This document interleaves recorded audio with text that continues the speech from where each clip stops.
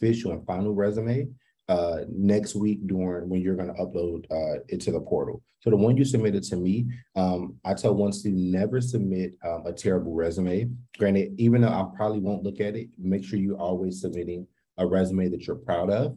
But next week, make sure that resume is in amazing condition. Yes. If people are like confused whether they completed the interest form or not because they didn't get a confirmation, should they go ahead and complete it again? No. So I want to say for the first maybe 400 or 500 students, you didn't get a confirmation email. And what prompted me to go add that confirmation email was students were reaching out like, hey, I'm not sure if I submitted it correctly or not. I'm not sure if it actually went through. So I went ahead and I added a confirmation. So honestly, for maybe like the first 500 or 600 students that submitted their interest form, none of them got confirmation emails. I added it literally for the other 800 that actually submitted it. So don't worry about that. Let me know if you all don't get a welcome email next Tuesday. That's going to say if you actually submitted the form or not. If you don't, then just shoot me a DM and I can just add you to the portal that way. Can they email VCF at CodePath if they want someone to confirm before then? Well, if you email VCF at CodePath, you're only talking to me. So I didn't know if you had like a team, Anthony. I was like, there have to be other people helping you out, right? Try to wait till if you get the welcome email or not. Yeah. So right now it's just me. So if you all ever get an email from VCF at CodePath, it's me. If you get an email on Slack, a message on Slack, it's me.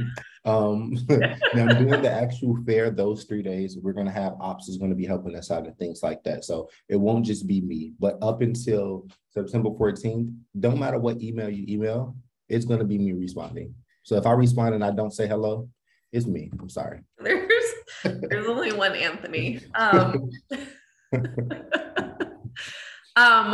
Thank you for answering all those questions though, and for being here with us today. Absolutely. So an example, I might use MathWorks as a company as an example today if I'm talking about like tailoring your resume, because I just saw them and I know they're coming to VCF. So like, for example, I know MathWorks will sponsor for graduate level positions, but they will not sponsor for undergrad. And I clarified that with them. So when those companies come to VCF and post the positions with us, they're clarifying that on the back end. And we have all of the matching that we do based on the information that you give us. So like, we're taking many, many factors into consideration. You're not required to submit the VCF interest form again, but it will be open up on Monday. You'll be able to update your resume, and that's why we're having this resume session today after a lot of you have submitted your resume already. However, VCF is not your only, it is not like this is the only recruiting opportunity I'm doing ever. And if I don't get something from VCF, it's like over for me. No. It doesn't accept Python. That's really annoying. So some people like MATLAB, Taham, some people like math too. But what I will say is this session that we're going to go through today should be helpful for you no matter what you're submitting your resume for. I'm going to keep VCF in mind because that's what we want you all to be really prepared for. But we're talking about casting a wide net with your resume. We're talking about submitting your resume to a portal or not directly to a company yet. Some of these companies may say, hey, we really liked meeting you. Let's have this 15-minute conversation. From there, we'll send you a special link, right? To apply again. So you might have another opportunity to update your resume. I don't know. We don't know what's going to happen. So that's why we want the resume to be broad, like obviously a technical resume, because these are technical positions, right? We want it to include as many details as possible for a variety of positions, but you may have an opportunity to submit an updated one later. But this is like, I guess I'm going to call this like career fair resumes. I'm going to get to adding CodePath to your resume. That was another thing that MathWorks said they wanted to see because MathWorks partners, CodePath is one of the nonprofits that MathWorks specifically partners with. They go around, like when I was at this event, they had all of these universities that they recruit from, right? I was not from a university, I was from CodePath. So they were like, we go to, like, these were the universities that were there: UMass, Wellesley, MIT, like Boston U, whatever, and CodePath, because CodePath is another place that they come. And we're still like, I think we're still getting companies for the fair. We're trying to get as many for you all. And that's probably why we haven't released any information on them yet. Anyway, let's jump in to keep your questions in the chat. I'll try to get to as many of them possible after. I'm not going to be looking at the chat too much while I'm going through the presentation, and I am recording. So let me scooch this window to the side, share my screen. We are going through something that hopefully most of you have seen today, which is the resume checklist. Let me pull my chat and things to the side. If you haven't seen the resume checklist, you all know where it is. So I can drop it in the chat. Super helpful and a lot of words, but I wrote the words. So I promise if you read the words, it will be helpful. I try to only write helpful words. So let's go through this. So a resume is a marketing tool.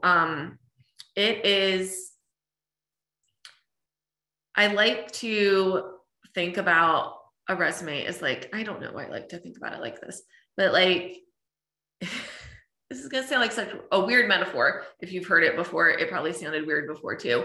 But if you're like a cereal box on a shelf and like the front of the cereal box is the resume, it's like, what is going to make someone like pick you off the shelf?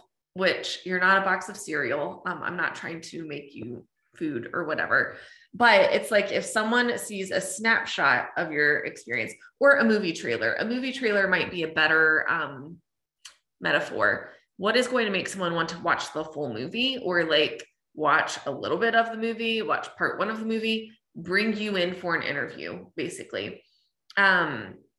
You're going to be matched with with these companies at VCF, right? But so then they will have your resume once you've matched with them. But what is going to make them like want to progress you through next steps?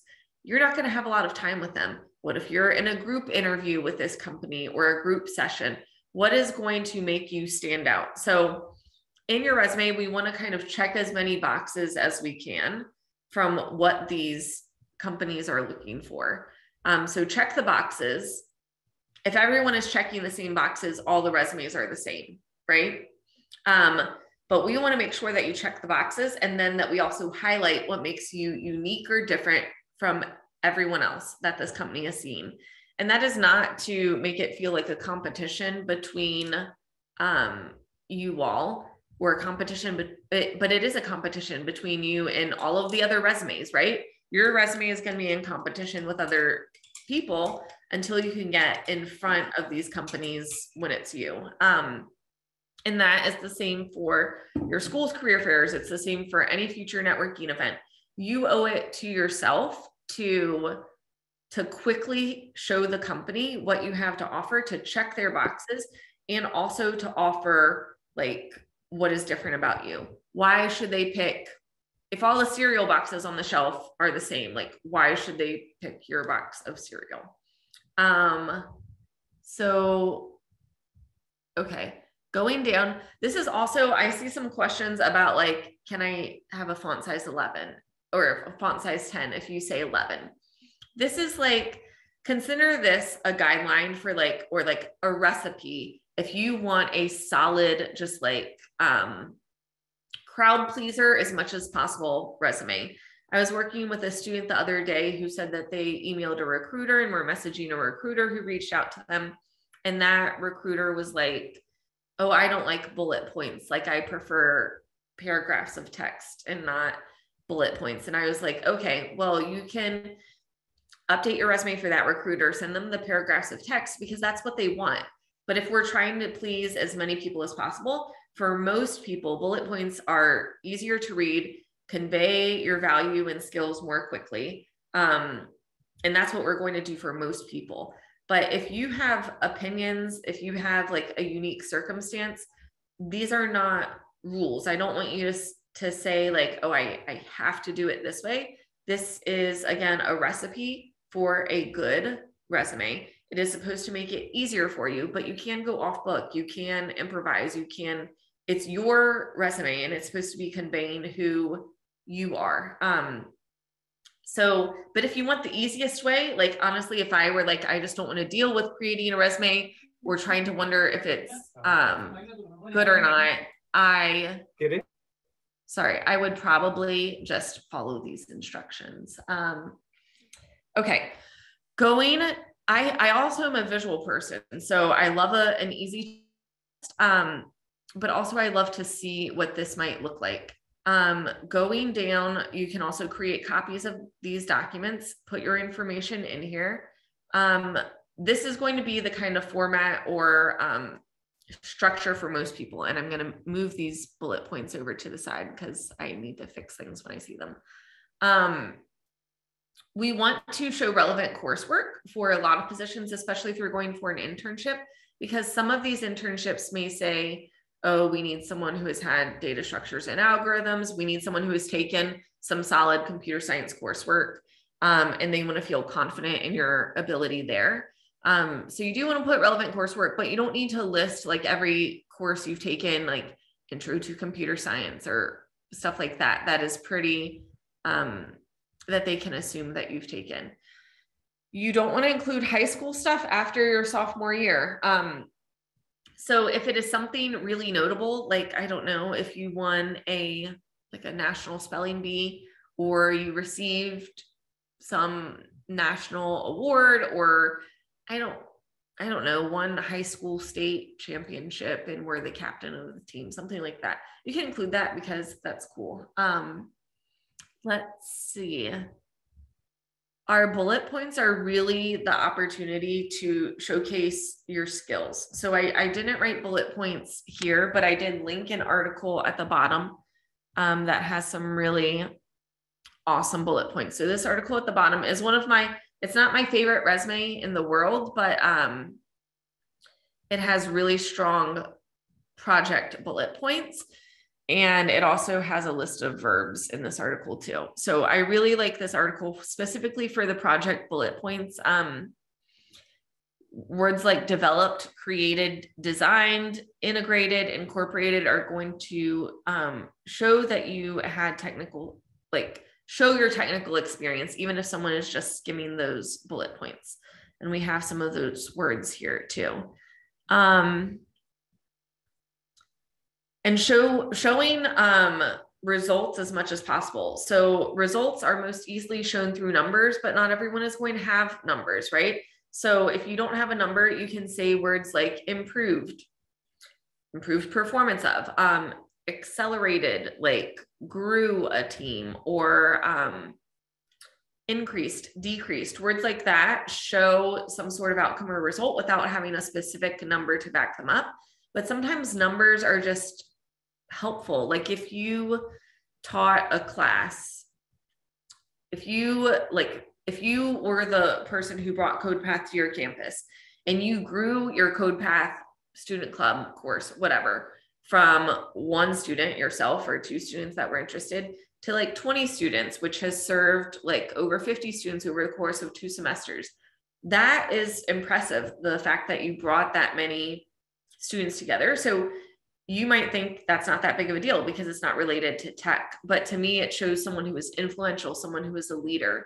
And those numbers really help just them to visualize what you were doing. So you might not have any technical experience. And so you might just want to include projects, but I would encourage you to show some sort of work experience, even if your only work experience was like, let's say you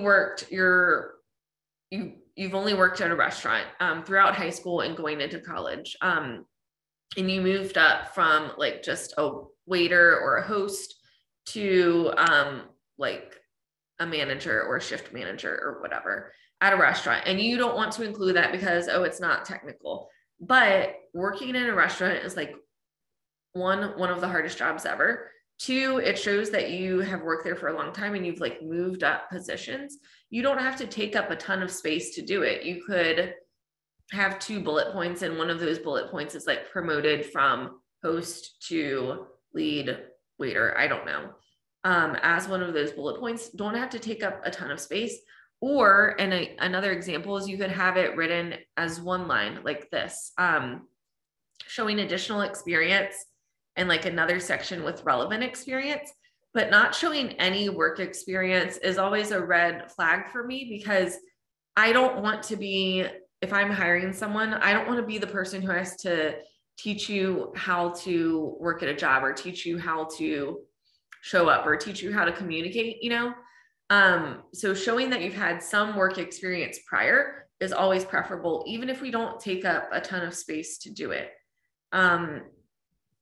If you don't have a ton of technical experience, I'm also a fan of including if you don't have any experience at all, projects, or showing that you've done a CodePath course, you know, so show what you can.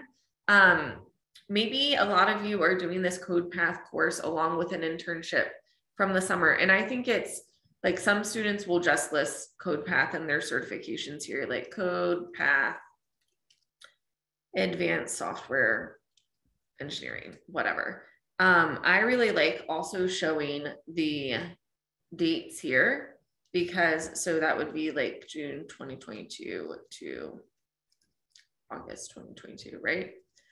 I love showing the dates there, because the fact that you were doing CodePath over the summer along with your internship and like juggling those 2 things at once is impressive to me. So I like seeing that time overlapped.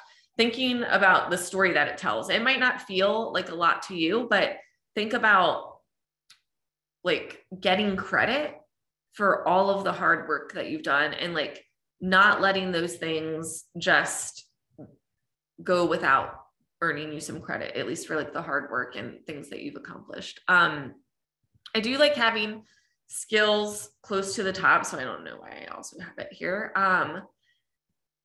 Sometimes I play around in these resources. I like skills close to the top if you don't have a ton of technical experience, because we're going to get those technical keywords like really, really close to the top. If you are a career changer and you're really, really worried about your lack of technical experience, you can put some key qualifications at the top that summarize like a little bit of your past career and how it led you to your first career. For most students, for most CodePath students, I think this is going to be the correct order, but I just did want to give you all some options. Things that I love to see to make projects more of a, framed as more of an experience. I love a project title that stands out. So a lot of you, I'll get to the CodePath options in a second, but I love a project title that is not like blank clone. Like all of the projects that I see are like Twitter clone, or Instagram clone, or a clone of this, or movie database, or to-do list. And I see those a lot, but I would at least like a cute or like interesting name. I know you can't like, where I can still get that it's like a clone of something or understand what it is, but something that feels a little bit more like a side project or a personal project, even though it wasn't. I know you may not have control over the name for like lots of things, but I would just love something that seems like you put a unique spin on it, which sometimes you all do put a unique spin on some of these. And so just coming up with something that is like different or new and catches my eye.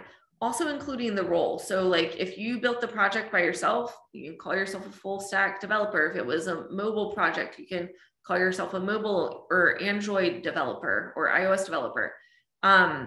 It is a project section, so you'll know it was a project, but if you were a team lead, like call yourself a team lead and make sure you say how many people you worked on a team with. Companies do like to see that you have that team experience, and then also like that you've built some stuff independently. I also love to see a link to something visual about this project. So whether that is linking to the GitHub repo or a demo, like a quick demo video. Did you present at a demo day? Is that on YouTube? Can I see it? Like, I would much rather like click on something and see something more visual than like read a ton of resume words. Again, we're trying to optimize for like ATS and a human who eventually sees it, right? Or see like a README or a blog about the project. But we still want to not just have a description of like, I built a to-do list with these technologies. I want to see a little bit more like what are the decisions that you made while building the to-do list that show me that you are an engineer and not just someone who like follows instructions. Like, what decisions did you make? Is there anything that you did differently, and why did you do it differently? So thinking about building out these bullet points. I didn't include a ton of them here, but you can include more. And finally, when we get to, so everything, like hopefully we have a lot of technical experience up here, right? We may not have all technical experience, but hopefully we have a lot. I want to ideally see that you've done something outside of building and work. I love to see community involvement, leadership. Awards aren't always my thing, because like if it's an award that is related to GPA and you've already included your GPA up top, I don't really need to see more that is like academically related. But I would love to see a leadership position. I would love to see a volunteer position. Even if you want to change this section to like just community involvement is another thing I normally call it. I don't like extracurricular activities. That sounds a little like high schooly to me. But even if we just say that you're like a member of the CodePath community, like, or an alum, like you all are about to be alumni, right? So you could just say like, and this is outside of putting the course on your resume, but if you just wanted to show that like you're involved with the community, this is an option here. Some of you are very involved in Slack and like very involved in helping other students, pointing other students in the right direction, you know? So like, I think you all are active. A lot of you all are active members of the CodePath community, and you link to CodePath and you show like what CodePath is. And it's a way that you all have become more involved in tech and committed to the industry. My other favorite option is to, this is actually a student's, someone's interest, because sometimes I come in here and I change them when I find like interesting ones. But you could include skills and interests at the bottom. I personally love an interest section because it's just one line. And if the rest of your resume is like super technical, I love something that shows that you do something outside of coding. Because while a lot of these companies are looking for, you know, strong coders, strong builders, they're going to see some of that in your coding challenge, right? Or they will see it in your projects. They also want to know that someone can take feedback, that they can communicate, that they're committed to things outside of, you know, working, which, like, if I were you, I would roll my eyes, because I know that you all don't have a ton of time for this stuff. But just like even something that feels not related, but is fun, like a student I met with yesterday who is really interested in filmmaking and graphic design. Get credit for those things that you do that make you interesting and that showcase just another quick side of yourself. So here we are to the options for listing CodePath experience. Keep throwing your questions in the chat, and I will take time for questions at the end, and also to see resumes if I have the time for that. Okay. So you can include it in the education section like this. This is not my favorite way, but if you need more things to take up space on your resume, this is a good way to highlight it and to get credit for it and to have it stand out a little bit more. You could also include it under relevant coursework. This is best if you don't have a ton of space and If you have other things that you want to showcase more on your resume. In all of these cases, I normally recommend hyperlinking over CodePath to the CodePath website because I don't think a hyperlink ever hurts. And sometimes CodePath is a fairly recognizable name, but sometimes people can wonder when they see it, oh, is that nonprofit that we have heard a lot about? Or is that a local coding boot camp? Like they might not know, and they're not going to go Google it, right? So if you include the link there, it's really easy for them to go get more information. This is one of my favorite ways of showcasing it in a skills and certification section, because I think it's like, ooh, what is this certification? And people get interested and it kind of stands out in a technical spot.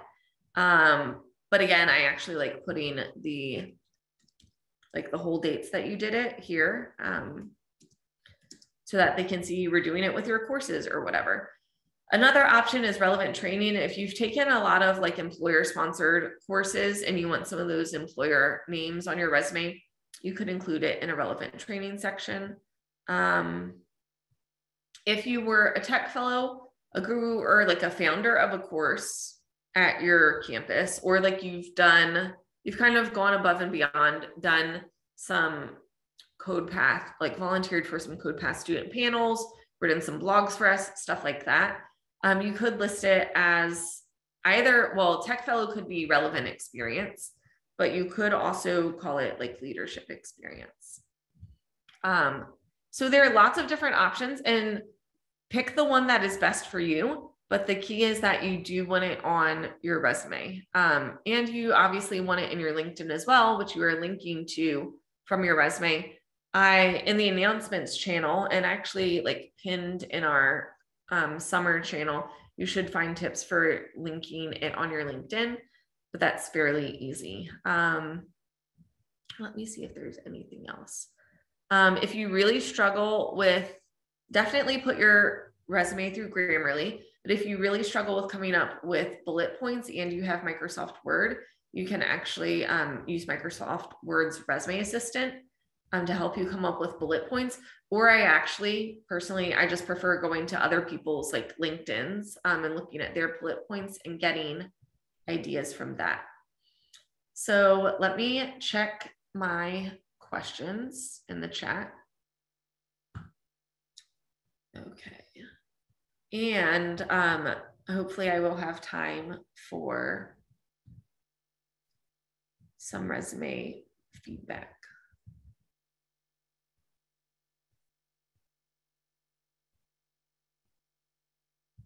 Okay, lots of questions. I think I'm going to go from the bottom and go back up because I think that will be easiest for me. Desmond, is it a must to have a LinkedIn page? Unless you have a strong reason why you don't want to have a LinkedIn page, the recording will be sent to you. If you have to run, that's fine. This is not mandatory. I'm not like taking attendance or anything. I will post the recording in the Summer 22 channel. And I will get to as many questions as I can with it and resumes with the time that we have left. Okay, I'm going to start with Desmond and go up, and then I'll come back down. Is it a must have a LinkedIn page? It is not, but it is kind of like, it's kind of like when you can't Google someone. LinkedIn is, unless you have strong feelings about like not having a LinkedIn, I would say that it is best to have one, just because it's nice to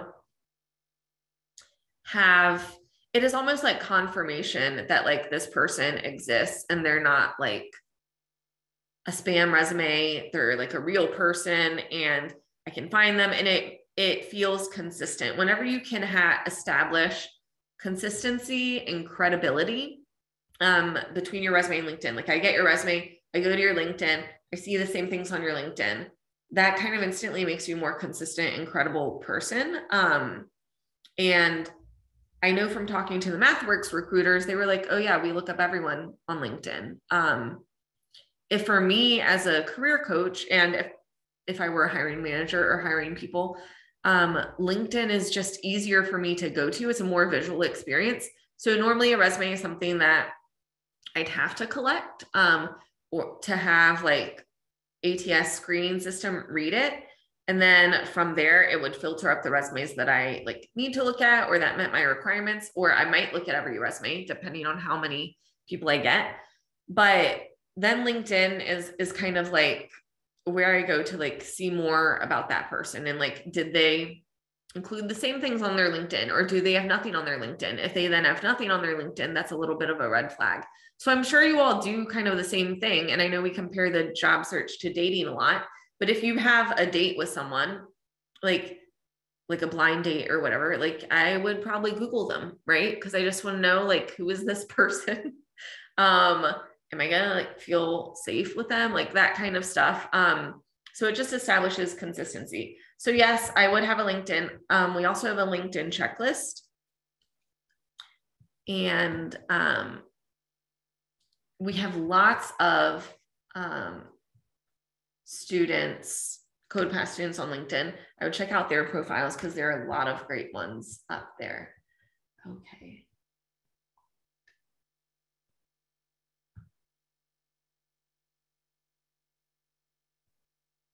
Okay. Utilized in project section. Yes, you can move these around. Honestly, my preferences on resumes like change all the time. Like, and it might change on my vibe or how much space I have, or if I had a new project that I really want to include for this specific manager. So none of this formatting is mandatory, but I do think it is, for me right now, it looks like the cleanest and the best, and it is what I prefer to see. I also want you all to like your resume too. You can use subheadings for skills, like tools, frameworks, languages, additional, whatever. For skills, you can use subheadings, especially if you have a lot and you kind of want to group them. But if you, every time you have a subheading, it takes up a line of space. So a lot of these considerations are like a cost benefit analysis and prioritizing. You can put publications and projects in the same section, or you can call them out separately, especially if you're aiming for like more academic positions, like in data science, machine learning, like that area, you might want to call out the publications separately. Okay. Relevant training is just a consideration. And I would probably only use relevant training if I took a course that was not a project and I kind of wanted to get credit for it. Like, let's say you've done like an externship that is not really an internship. So you don't want to put it under work experience, but it is a good name and you like learned a lot, and it basically shows that you learned something, and you want to have some bullet points underneath of it. I would put it under relevant training. So I could expand upon it instead of just like one line under certifications. So a lot of these considerations are like, what do I want to expand upon and emphasize? And what do I want to minimize, but still have there to make sure I get credit for it? You can include links for other things on your resume, but only include links to the things that you want them to click on and to show them. So like, if I like interned for Gap and people know about Gap and there's nothing really I gain by them going to Gap's website and seeing it, I'd probably not link to that. But I would link to CodePath because I want them to know, like, hey, it was this legit thing that I did, and they have a really pretty legit website is why I would link to it.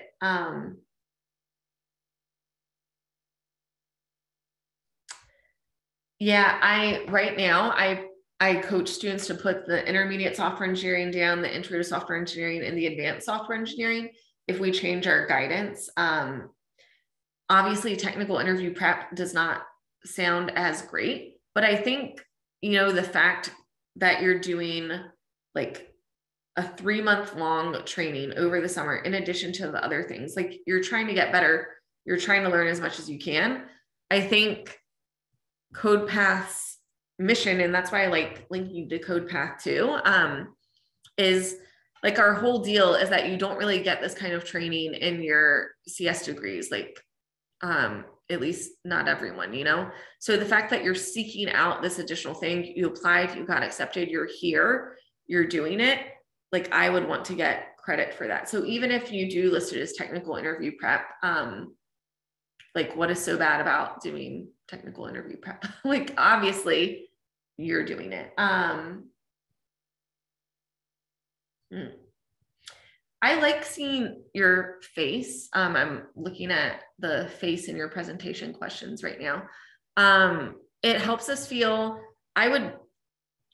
anytime you can have someone like see you honestly and be reminded that you're a real human, not just applicant number like 427, you know, but like a person with a smile who is ready to work, who also did this demo and is like demoing it on YouTube and led this team, or like a picture on my LinkedIn, which I like am a little embarrassed of.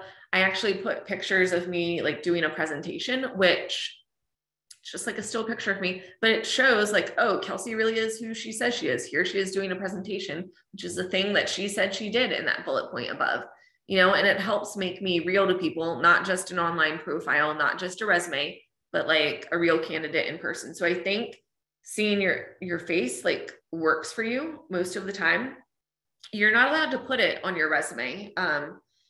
In the US, it's not a thing that we do. Because of like possible discrimination, but I don't think it hurts you when you can have it like linked to or other profiles that you've shown. And you're right, it will be on your GitHub and your LinkedIn probably. You don't need to indicate that a project is an academic project. An academic project doesn't really normally work for you. A side project or a personal project does if it was something that you did completely on your own. So if you want to have a separate section for like the things that look really good, or if you call it a side project or a personal project, or like an open source contribution, those are kind of the things that take more time and energy and like show that you were like putting yourself out there. So if you have one of those, I would indicate it either in a separate section or like parentheses beside it. I would try to call it out. Otherwise, I would not call out like this was a CodePath project or this was an academic project. I would just kind of like not say that part.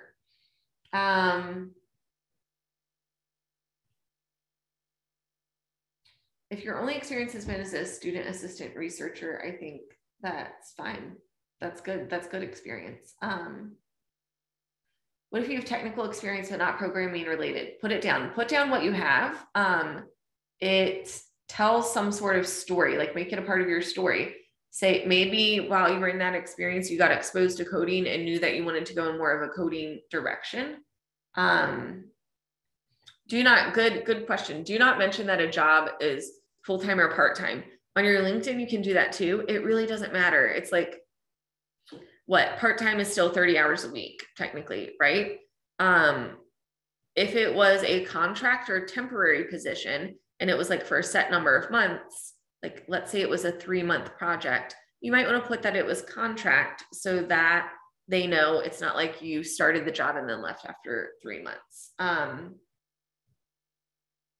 I love being a CS content creator on YouTube.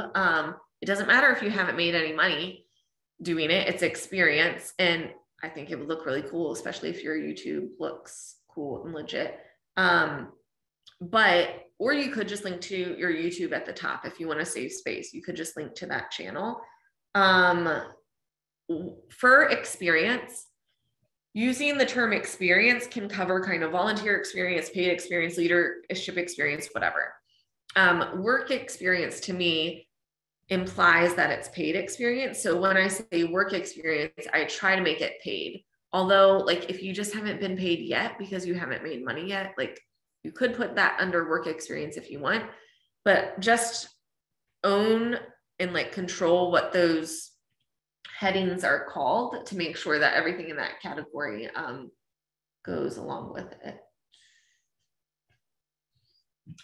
If you have experience in a certain area,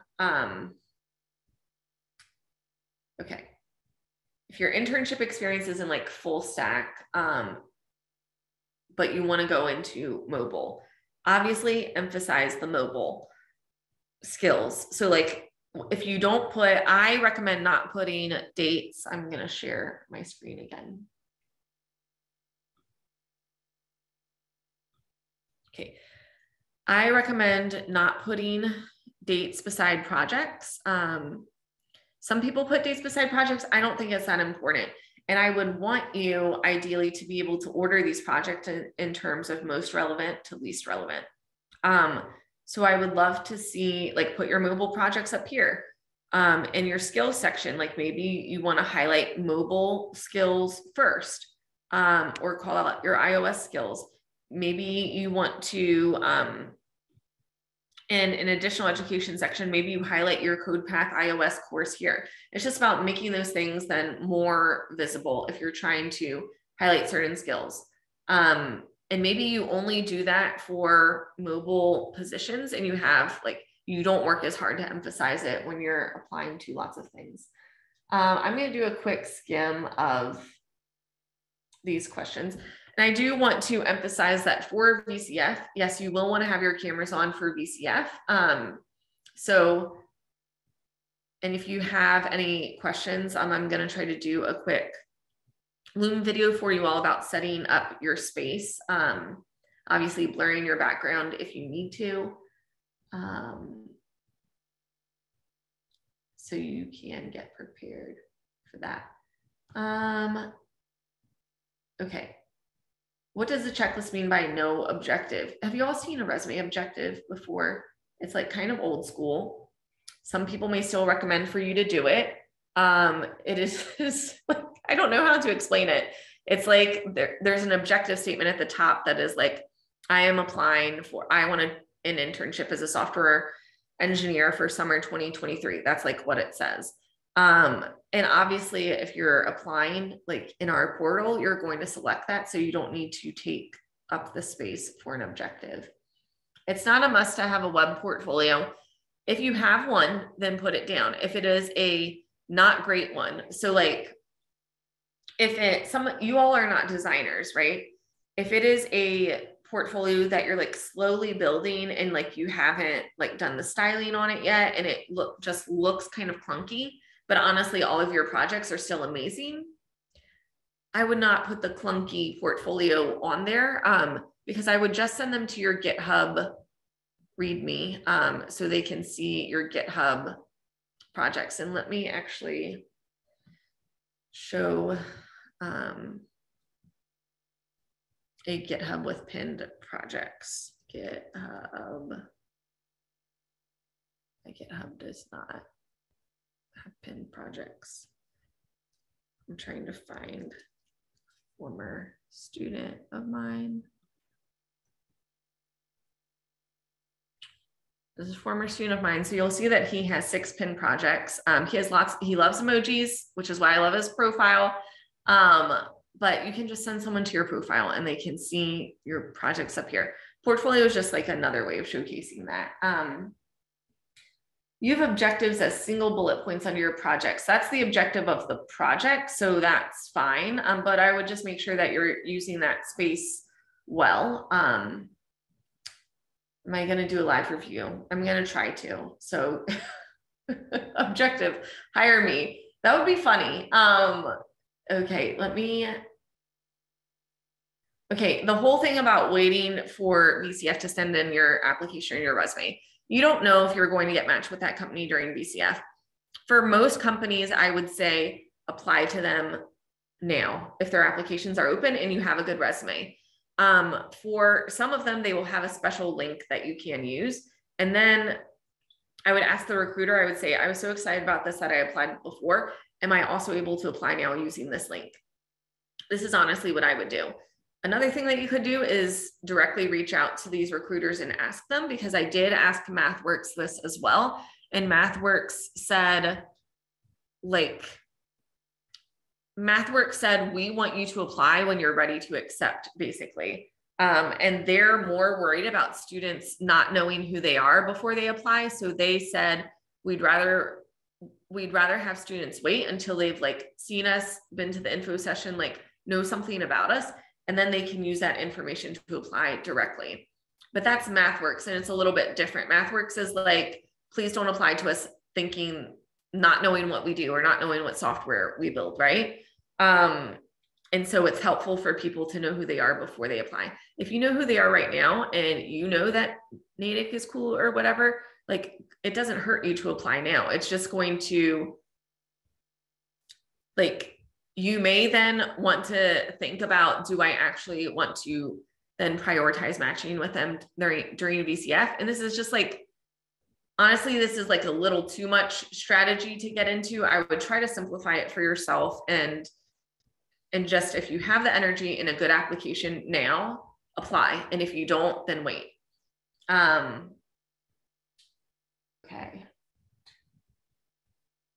If you had to follow tutorials for your side projects, as long as you added something additional onto it, I would say that's a side project.